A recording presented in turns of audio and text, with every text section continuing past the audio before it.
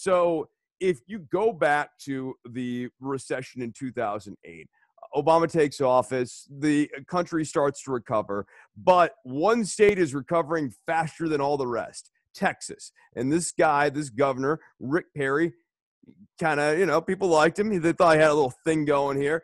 Rick Perry was touting this thing called the Texas Miracle. And what was the Texas Miracle?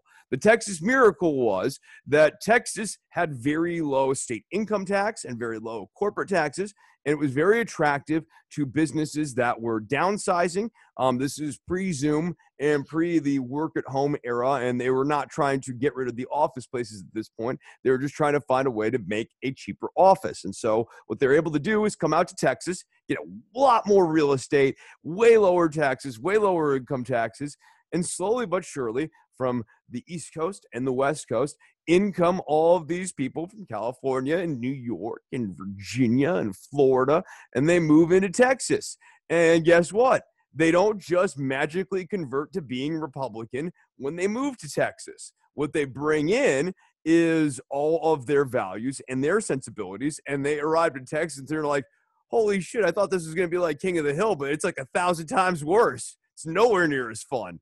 I thought you people were all going to be like Hank Hill. I wish.